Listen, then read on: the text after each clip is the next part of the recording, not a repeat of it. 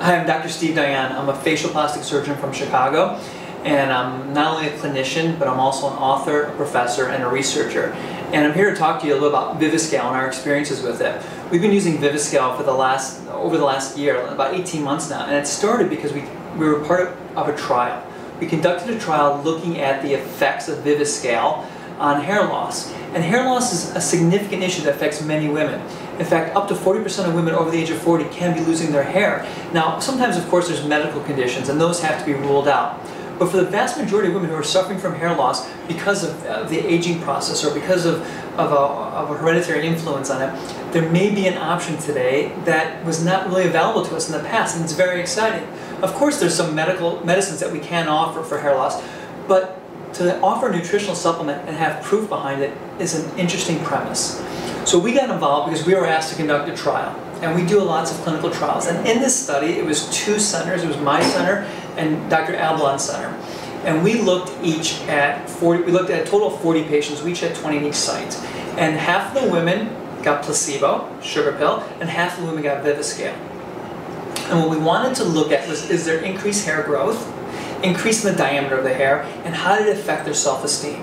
It was quite interesting because after 3 months, we could already see a difference. The women who were getting the Viviscal product had an increase in their hair growth, 57%. They had more terminal hairs and a little select spot that we picked on the scalp. Hair diameters also were increasing. By 6 months, when the study was ended, there was an 80% increase in hair growth, and there was a 12% increase in hair diameter in the patients who got Viviscal.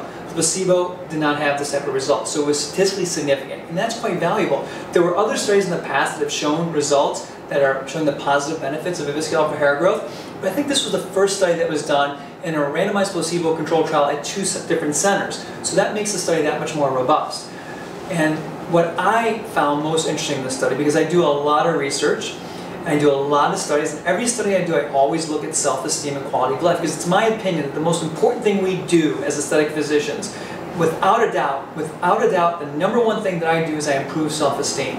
It's not necessarily making someone more beautiful, it's making someone feel more beautiful. So what I liked about this product is when we did this study, we asked the women in the trial, how does it affect your self-esteem and your quality of life? We looked at quality of life issues, and what we found, in 9 out of 13 categories, there was an increase in their self-esteem. Their quality of life issues were better. And that was a huge impression on me. The fact that I can give a product to patients who are suffering from hair loss and make them feel better about themselves, and statistically prove that yes, there is some science that this can increase the amount of hairs, that was very fascinating. And I can tell you anecdotally, in my experience, all the women who were part of the trial are now continuing on with Viviscal on their own because they were happy with the results. And in my own office, of the women who work for me, all of them now themselves are taking Viviscal. And yes, so me too. Anyway, so that's been my experience. I'm excited about it, and it's something that we are now offering to our patients, and hopefully to see a lot more to happen in the future.